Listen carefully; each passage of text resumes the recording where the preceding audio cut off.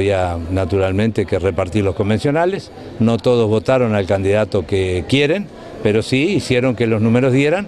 No es lo ideal, a mí nunca me gustó, pero no dejo de reconocer que legalmente es correcto y por lo tanto, si hay una mayoría que está de acuerdo en arreglar de esta manera, tenemos que aceptarlo, porque eso es la democracia y la libertad.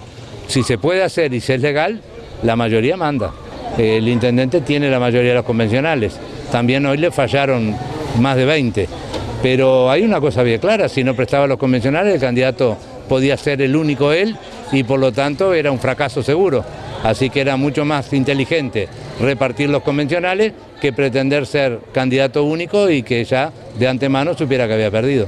¿El Partido Nacional está unido o lo de hoy fue un simple escenario? Esto es una convención donde está integrada por todos aquellos que fueron electos en la interna del Partido Nacional por sus respectivas listas.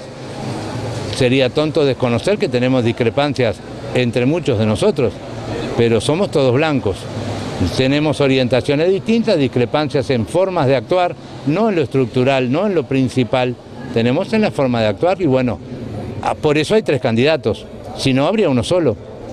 Los 3 candidatos lo que marcan es que hay 3 formas distintas de encarar la campaña y después eventualmente, si alguno gana, de encarar la administración.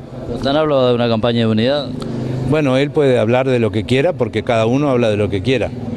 Hasta ahora su administración no ha sido de unidad, por lo tanto yo me alegraría mucho si a partir de ahora, que le queda un mes para estar de intendente y después va como senador, bueno, recordara que el Partido Nacional debería estar siempre unido. Vivimos 4 años y medio soportando una desunión que él forzó. ¿No creen esas señales? No, no creo.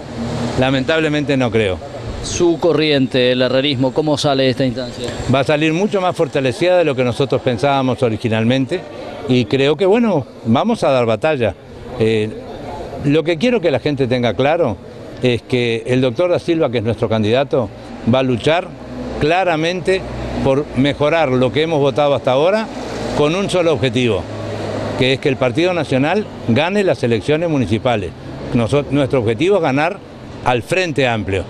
No, hay gente que está confundida y cree que nuestro problema es ganarle a Sergio. No, no, nuestro problema es ganarle al Frente Amplio, que nos ganó en octubre cómodamente. Tenemos que revertir esa situación.